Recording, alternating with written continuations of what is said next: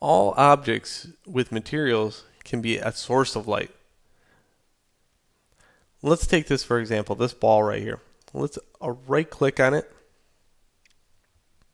assign a new material. Let's go to a surface shader.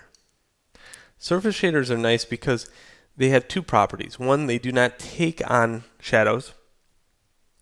Two, they can emulate light. Here, under surface shader, I have out color. So the out color can change to be maybe a bright white or maybe even a color.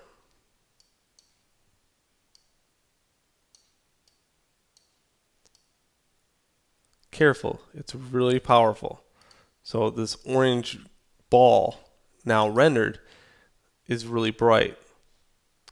But what I can do here is go to surface shader and look at the glow color. Now this is very strong, so just a little skosh will go a long way. Oops, did I just change that? Yep. Okay, there we go. I had to undo. See how now it glows. And if I pop this out, glow. Okay, now in conjunction with each other, I would say that's a pretty powerful concept. Let's say I have this ball, which could be the nucleus, and this light. Now this light, let's say I take the properties of the light and make it so they do not have any play over the shader whatsoever. So what I could do is go to light linking, light centric, and turn off the point light to go to the sphere. I do this even though this is a surface shader, it will still block light. So now it will not. I could put this ball on the inside here. I hit V on the keyboard to point snap it. And then I can kind of sink it into the ball. I can do this from the top a little bit easier, so I can kind of put this inside. So now not only do I have a source of light, I have a volumetric on it also. Yes. And now that is where you're starting to get into the concept of how the light is actually living inside your scene. Because just random lights throughout your scene look, kind of cool.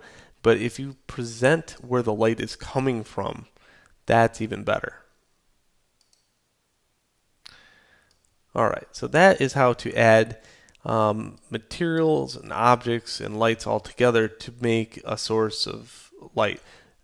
Don't forget, one thing that is true, this will not cast shadows. Okay? Let's say I take this object now and go in here to the light itself, go to light shape.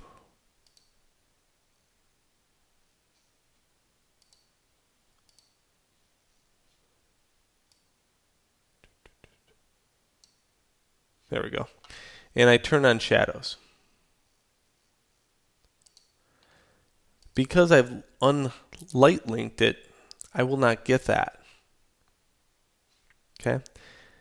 But any other object in the scene will have that. So I'm going to just go in here and make a polygon structure and put another ball in the scene. Now this ball is just here and it's being lit by this object.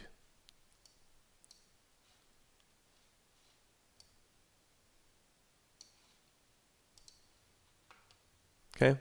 Notice this. The light is orange. There is no orange here. So it gets deeper. The rabbit hole goes deep, deep, oh so deep. So I got the light. Now what I need to do is probably say, well, the light needs to be a different color.